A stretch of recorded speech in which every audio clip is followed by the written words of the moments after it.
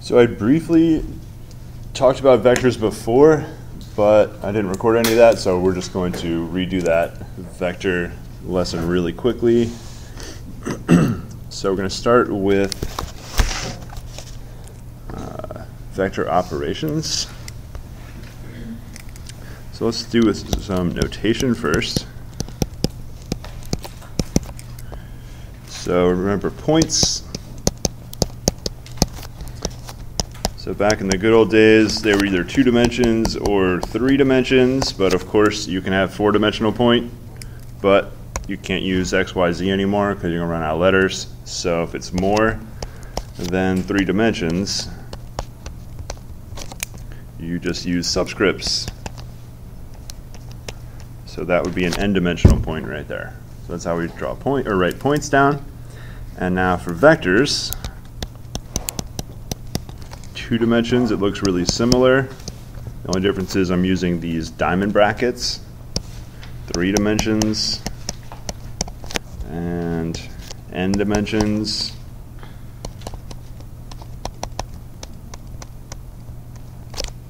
So that's diamond notation.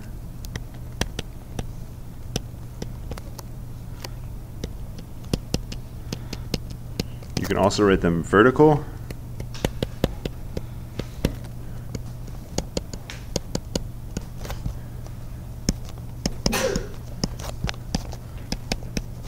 And again, the advantage when you write them vertically is you don't have commas anymore. So you don't have to worry about the commas, and anytime you're going to write subscripts and commas, you're going to pretty much have problems in terms of distinguishing what's a comma, what's a period, what's a subscript, etc.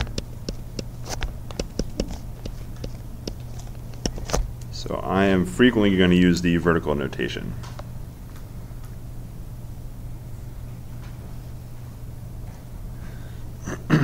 So that's how we write vectors. So a vector is the oriented line segment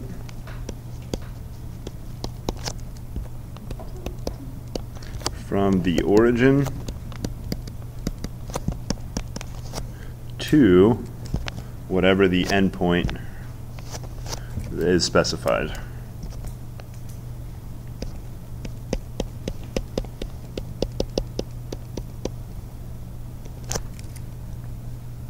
So if we go to graph a vector, let's go ahead and graph. Let's do 3, -2. So we're going to go over 3 to the right, 2 down. So normally we'd be graphing a point like that. That's the point 3, 2, or 3, -2, but we're doing vectors.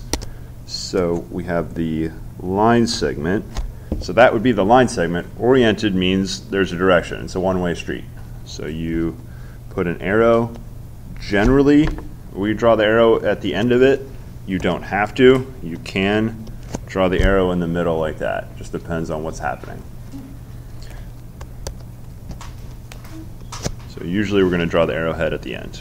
So that's what it looks like.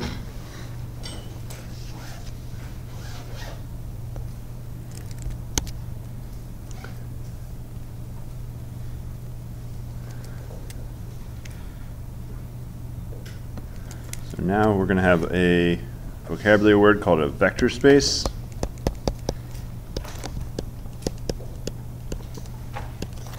Now, vector space is the space where the vectors live.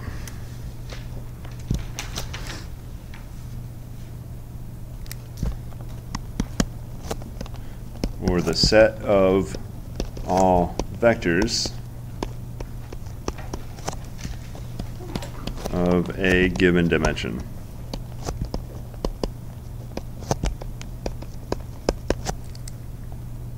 Notation. Now your book talks a lot about complex numbers. So if we keep it real, you could write it as R2, which of course is R times R. And R2, it's a cool robot in Star Wars, but it's also the Cartesian plane. So you got one axis, one real axis, and another real axis, and any point or any vector here is going to have two coordinates. So we just pick some vector. It's going to have two coordinates, an x and a y. So any vector v inside of R2 has two coordinates.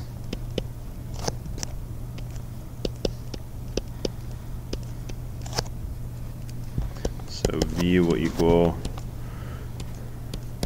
we'll just call it xy. Now if you take the set of all the two-dimensional vectors overall, you'll get one vector for each point in the plane. And if you think about them as points, the entire set of all of them is just the plane itself.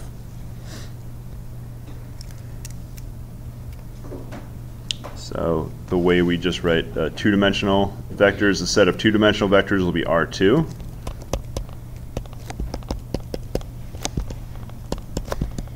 The set of two-dimensional vectors R3, the set of 3D vectors, and I could write R4, but we'll just go right over to Rn, the set of n dimensional vectors.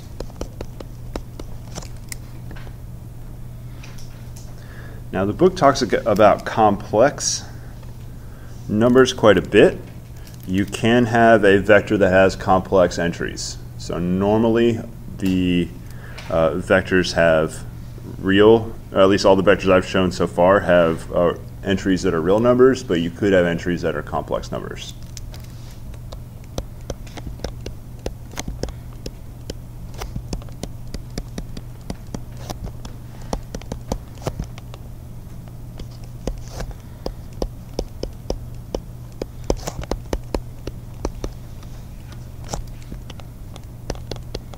So you could have complex entries instead of real entries, in which case you would have C2, C3, and of course Cn. And that would be the set of two-dimensional complex vectors.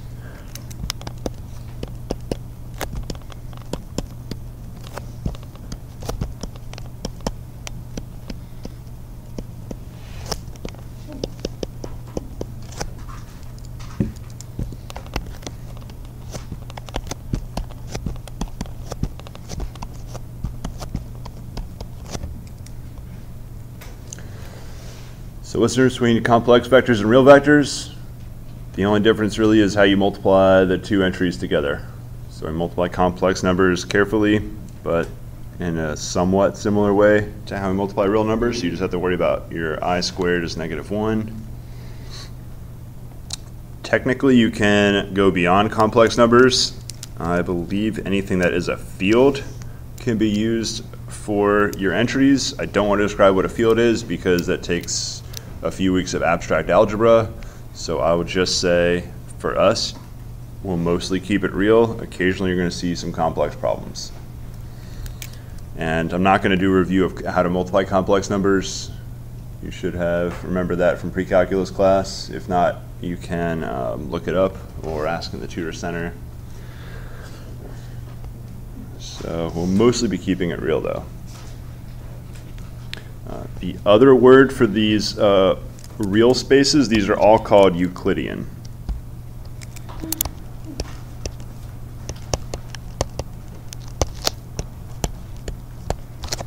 So it'll just be Euclidean 2 space, Euclidean 3 space, or Euclidean n space.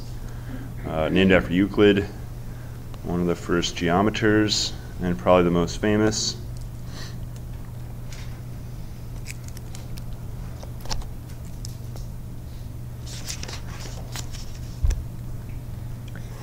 So I've already talked about what does it mean for vectors to be equal, to add them, and to scalar multiply them. So we'll just cover that again really quickly.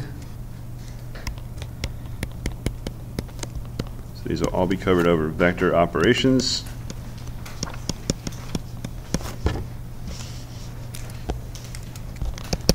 So we'll do equality first. Now I'll do it in n dimensions. So we're going to have vector v and u inside Rn, so n-dimensional space. So vector v, there's going to be n elements, so it'll be v1, v2 to vn. And if that equals u, which is similar, but u1, u2 down to un. So if you know that two vectors are equal, well, first of all, they better have the same size. How in the world can a two-dimensional vector be equal to a three-dimensional vector? That doesn't make any sense, so you need them to be the same size.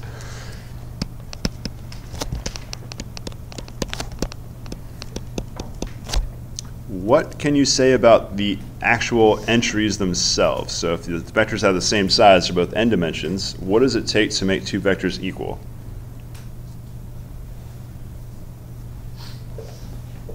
So two vectors are equal, they have to be the same arrow, meaning pointing the same direction. So they both have to go the same amount in the first coordinate, the same amount in the second coordinate, the same amount in the third coordinate. So vectors are equal when all coordinate values are equal.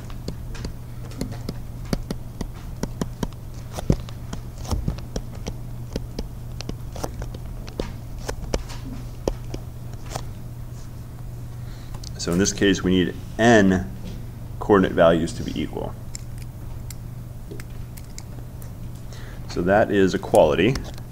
Now we'll look at addition.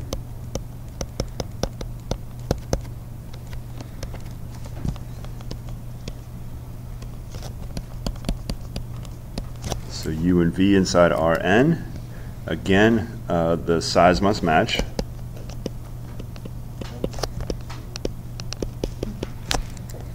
And so what we're going to do is add u and v. So v is going to have, again, n dimensions. U has the same number of dimensions, and the way we add them is one dimension at a time.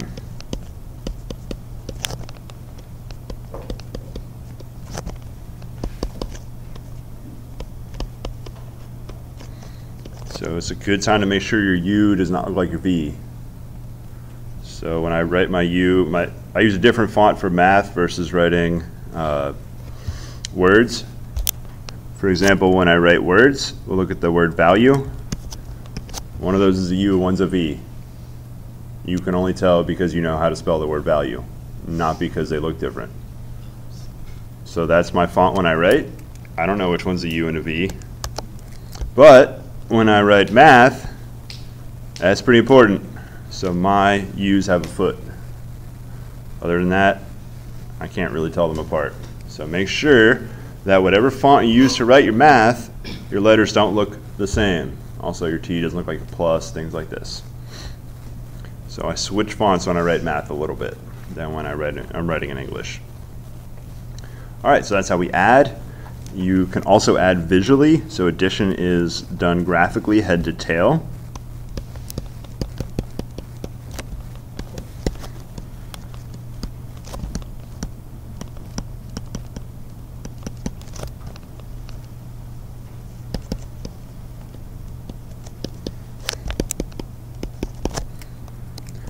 So if we had two vectors, u and v, so I'll switch to the blue. So I want to go u plus v. So there's two ways to do it. One way is to go first u and then second v. So what I did is I took a copy of v and I just moved the arrow over. So you don't want to rotate, you want to just translate. So we're just basically dragging it. It should point the same direction, same length. So that vector right here, I'll draw in green. That green vector is u plus v.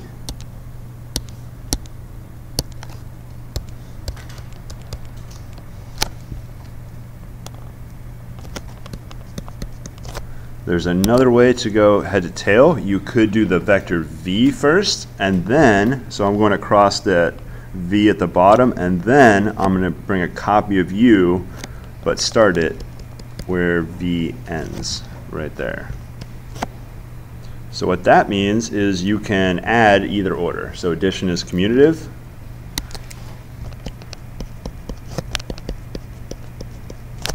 So addition is commutative. You do it just one coordinate at a time. And of course, if you look at the top, we'll just look at the first row right here. If you have two numbers, real numbers, doesn't matter the order you add them. Do you get a different result? If you just add two numbers, you can add them either order.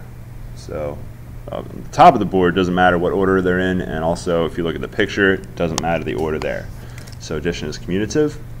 And last operation we're going to look at is scalar multiplication.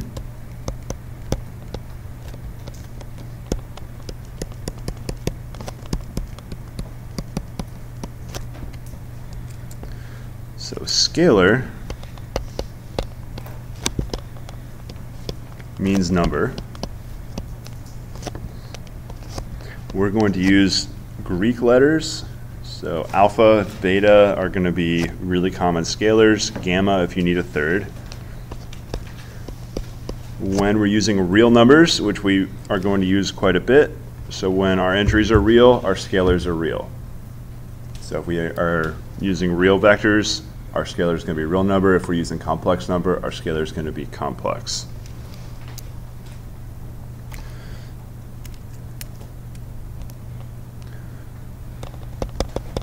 So again, either it's going to be a real number or a complex number. Just depends on how your vector is. And the way we do scalar multiplication, so we're going to need a vector as well. So our vector is going to be n-dimensional.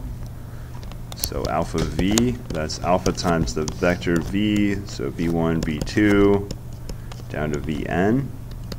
And all you do is distribute your alpha inside to each coordinate.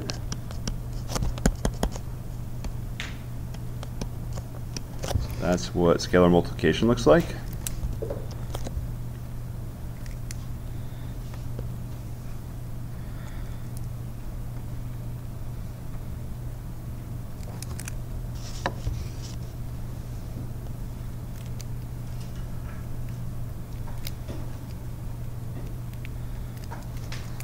So let's do an example.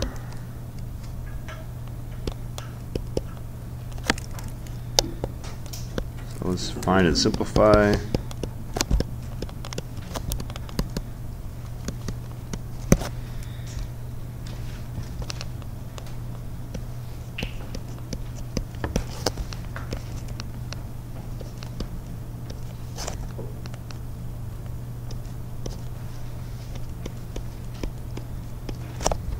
All right, is this problem real or complex?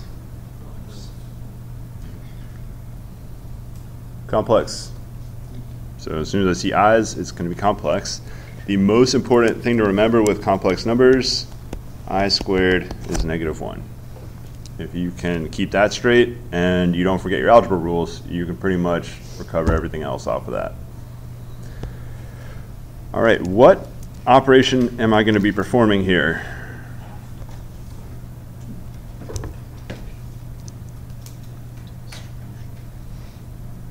Addition or multiplication? Multiplication. Multiplication. So it's scalar multiplication. If we look, I have a complex scalar and a complex vector. So how do I do this? We could write it vertically. So that's a number, and then written vertically, our vector is I in the first entry, -1 plus 2i in the second entry. How we multiply is we basically distribute to each entry. So 3 minus I times I, and the second will be 3 minus I times -1 plus 2i. All right, distribute these and simplify them. So the second one you're going to be foiling, and just remember I squared is -1. So I'll give you a minute to figure these out.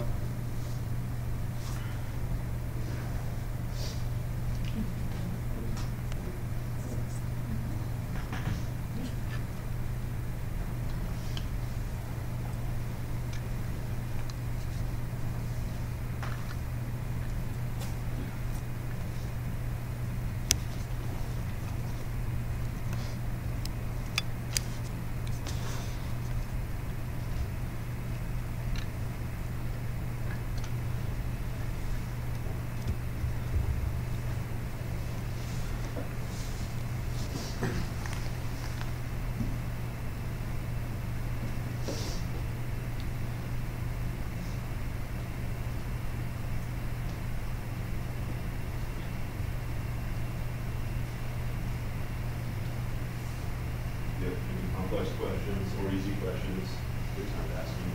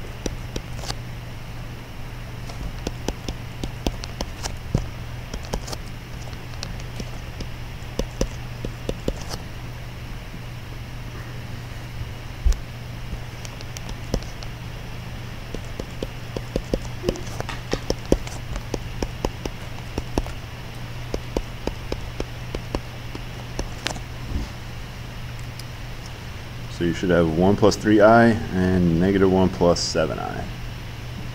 You can absolutely FOIL. Usually I like to FLOY because that will put your real terms first. You'll have your, so for example, my second term, I like that to be real. So I have my real stuff at the beginning and my complex stuff afterwards. So I just do first, last, and then outside, inside. The outside, inside are the parts that stay complex. On your quizzes, I will try to keep your quizzes and midterms all real numbers if I can. So I'll minimize the number of complex numbers on your, I don't think you want to do row operations with complex numbers, for example. I just have a suspicion you probably want to do real number row operations, not a whole bunch of complex arithmetic, especially if you did complex with fractions. It's probably the worst. So I will try to keep, there definitely will be some homework problems that have complex entries in them. And occasionally I'll do some examples in class with complex numbers. Especially on this problem would be too easy if I just did real numbers. It would be like no thinking.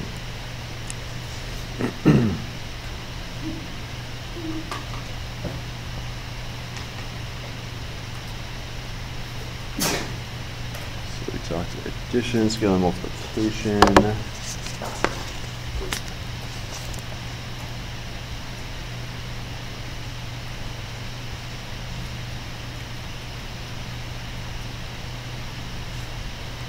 So we're going to look more carefully about vector space and some properties.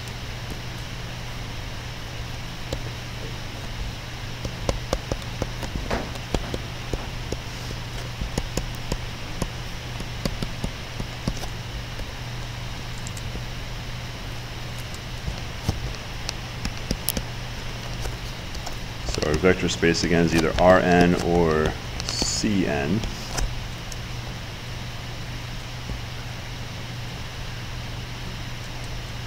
So we get what's called closure.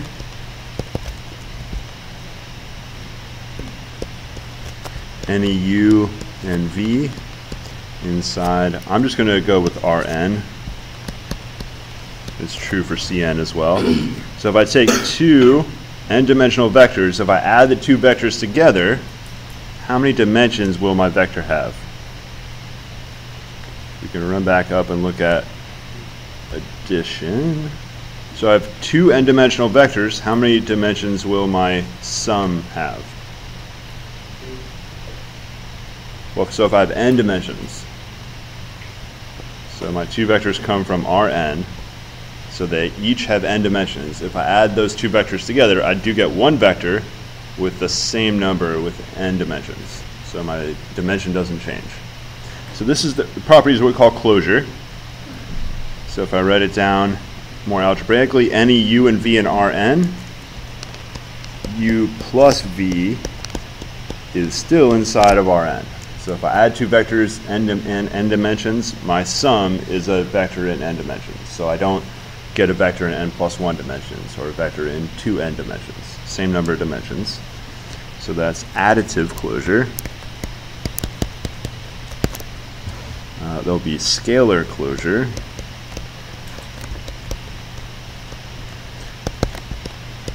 So that's any vector v in Rn and any scalar, so alpha in R, then alpha v will be inside Rn. So if I take any vector and multiply it by any real number, it'll still be an n-dimensional vector. It won't change the dimensions.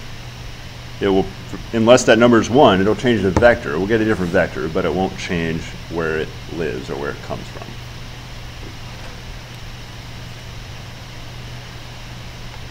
So that's scalar closure, commutativity. So this is additive, commutativity.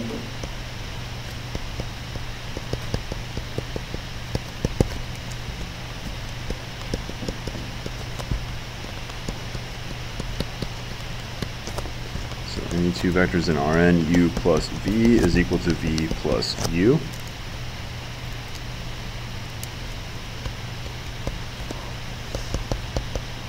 So additive associativity.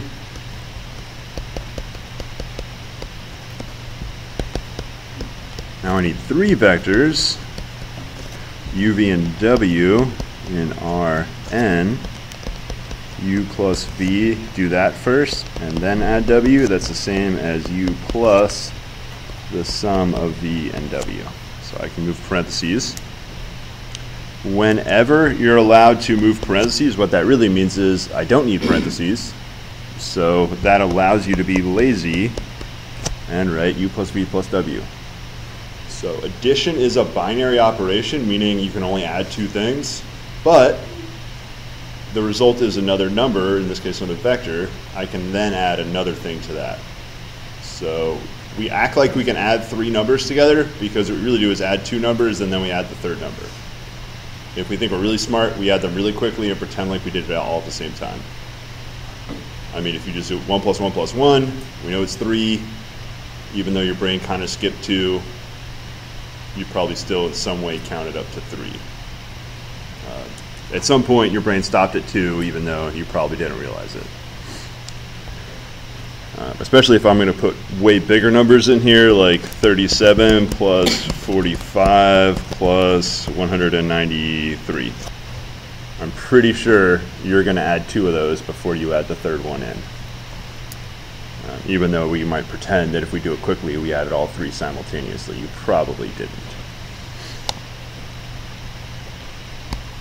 And same is true for vectors. All right, so order doesn't matter when you add.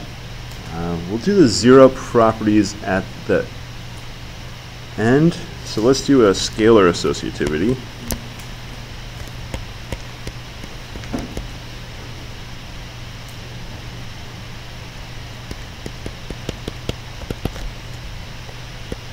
So here we're going to have a single vector, so any v in Rn. We need 2 scalars now. Alpha and beta are going to be real. So you could do alpha beta v is the same as alpha times beta v.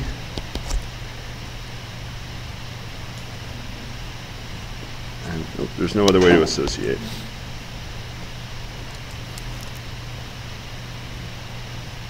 Oh, I totally skipped scalar commutativity. Let's squeeze that in where it should have gone. Oh, I'll do something that'll make you mad. I'll squeeze it in that space right there that I just created. You can just write it at the bottom and just keep going. I just want it to be in order.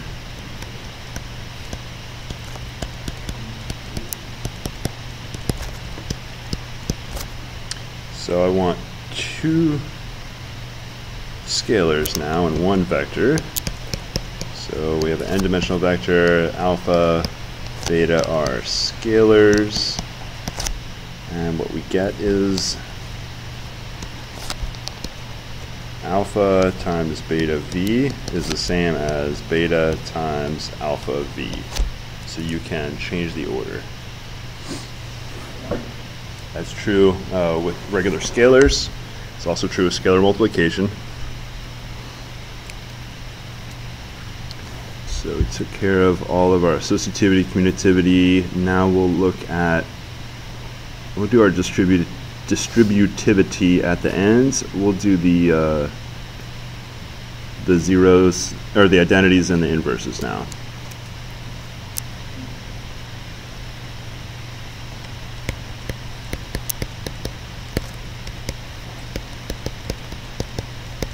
So additive identity. So any vector v in Rn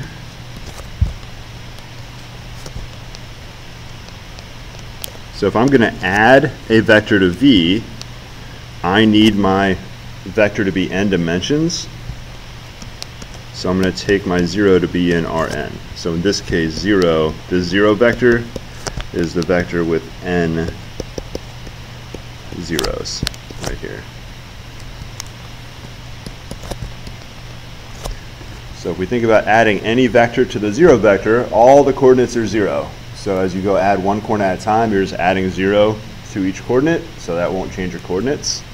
And you're going to get the exact same vector you started with. So that 0 vector acts additively like the number 0. You can add that 0 vector and not change anything. That's what we call the additive identity. And of course, you could add the other order. So it's the same as 0 plus v. Here's our scalar identity. Any vector v in Rn. What number, when you multiply, doesn't change things? So our number 1. It's a little silly, but I'm going to write 1 lives in R. I mean, we knew that already, but I'm just going to write that so it matches all of our other properties above. Just saying where 1 comes from. It comes from the set of numbers. So if we have 1v, that's just v. You're going to multiply every entry, every coordinate by 1. You get the same thing. And of course, we can multiply it on either side. We could write it as 1 times v or v times 1. And now we are into, let's see, oh, we got inverse.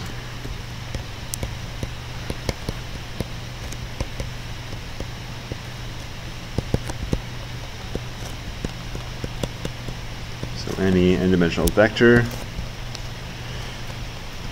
-1 times v is the additive inverse. So what that means is if I add this vector to v, they're going to cancel or invert each other, and I should get out not the vector nothing, but the vector 0. So if I do v plus -1v, there is no such thing as subtraction, but if you insist, you can write it as v minus v, but we really mean v plus the opposite vector, or the negative vector. And when we add those two together, if you just think what's happening coordinate by coordinate, what we're really looking at is v1, v2, vn plus -1 times v1, v2, vn. They're each going to cancel out to 0, which we call the 0 vector, of course. So we can write it as v plus -v equals the 0 vector. So that's the additive inverse, how to undo a vector. And now there's two types of distributive rules.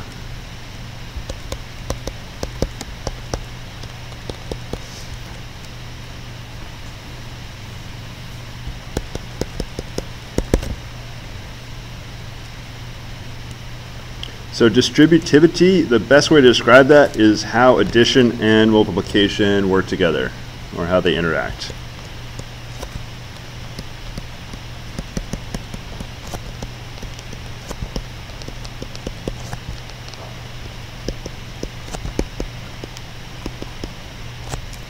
or how they play together. So we're going to need some scalars and some vectors. So we'll go alpha, beta as our scalars, and we'll keep the same letters for our vectors. U and V are going to be n-dimensional vectors. There's two ways you can distribute. Alpha plus beta, that whole number, times the vector V. And you can probably see how this is going to distribute. You're going to get alpha V plus beta V. So that shouldn't be surprising. You're just distributing the multiplication across addition. In this case, if you draw distribution arrows, you're really kind of distributing from the right side, the way I drew it out like this. So you're really distributing kind of from the right side. The other way you can have distribution, if you have one scalar and then the sum of two vectors, this distribution, it feels similar, but it's a little bit different because you have two vectors and one scalar instead of the other way around. So again, there's two types of distributing.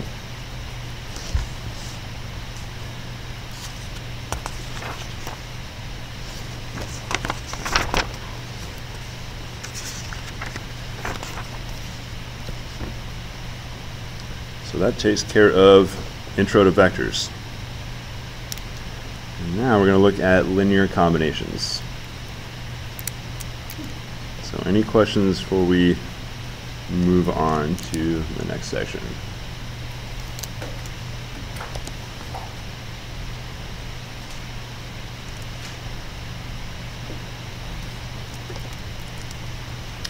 So I see two words. The first one's linear. I talked about linear.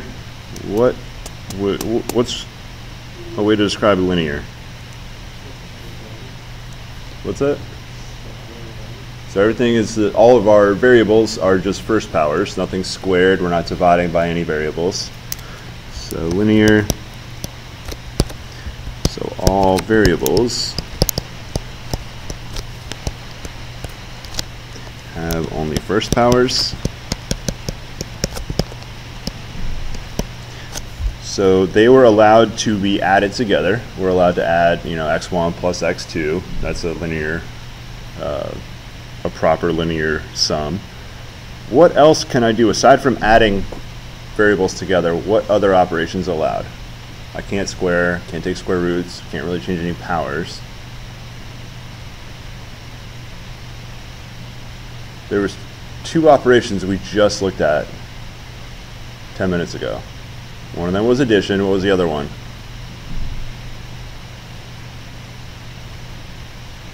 So we had addition, and what was the other one?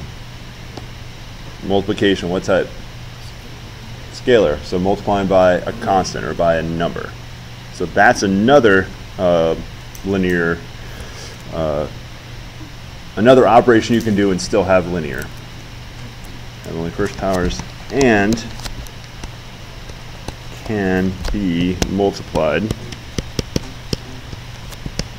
by constants or by scalars.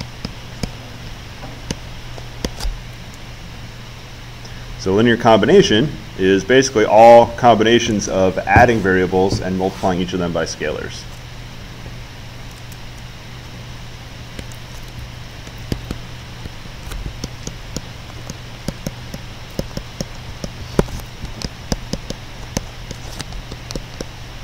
You can be lazy and write lin combo.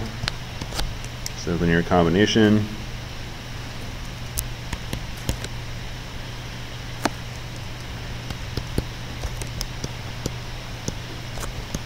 So it's the sum of variables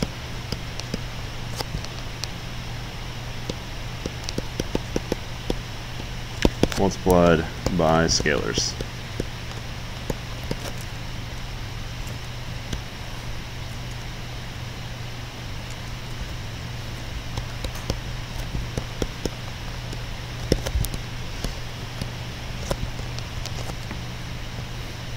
So linear combination of, we'll just do x1, x2, and x3 is alpha 1 x1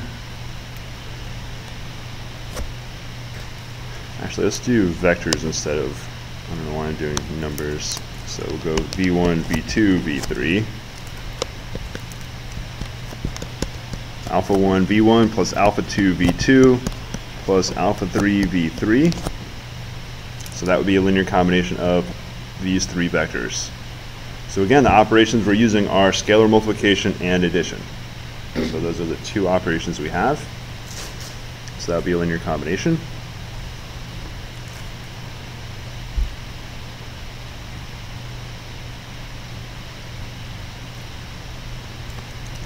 So let's do one fast example.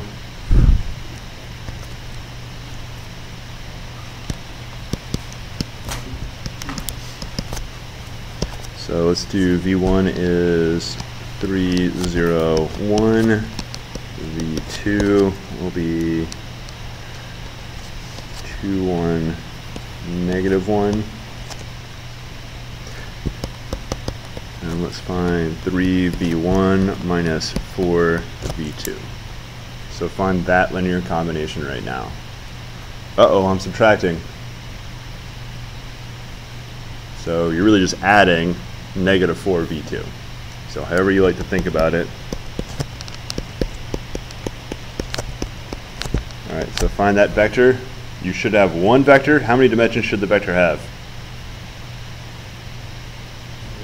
Better have 3 dimensions, so don't gain or lose dimensions. If you change dimensions, something most likely went wrong. So you should start with the same dimensions you finish with, or something weird's happening.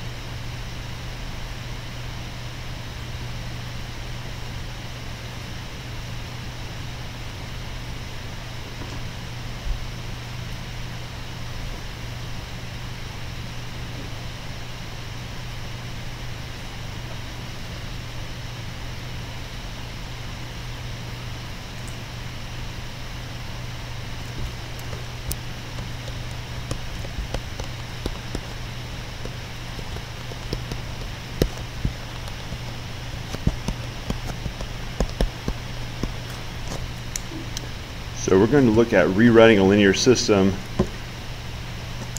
and let's write an actual very specific linear system.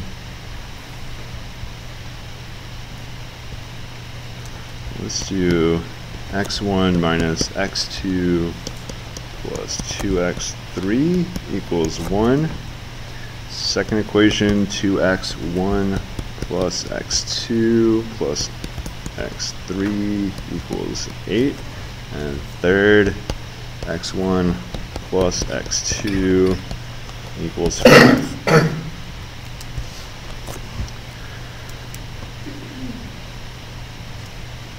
So what I'm going to do, instead of writing a matrix, what I'm going to do is rewrite this as a linear combination of vectors.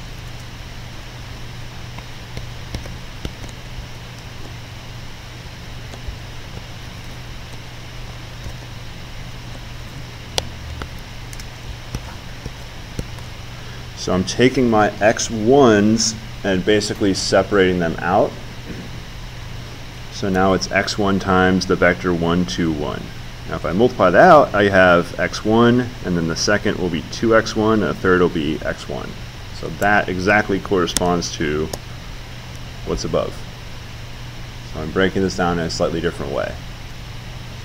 Next up, we're going to go plus x2 times negative 1, 1, 1. Next up, x3 times the vector 2, 1, There are no x3s, so if I basically force an x3 in there, there's going to be no x3s or 0 x3s. So I have 2, 1, 0. And then the right side of the equation is the vector 1, 8, 5.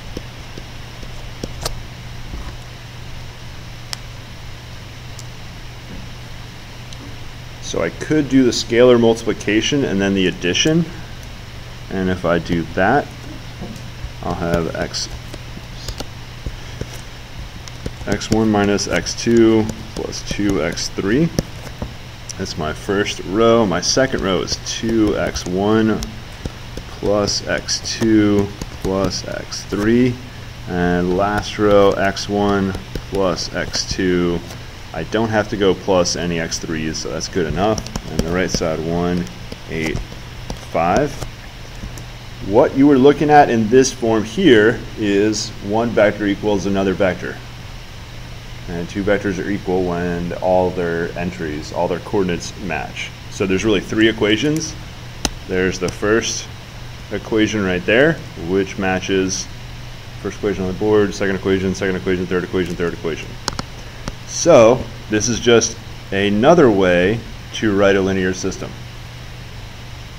by writing as a linear combination instead.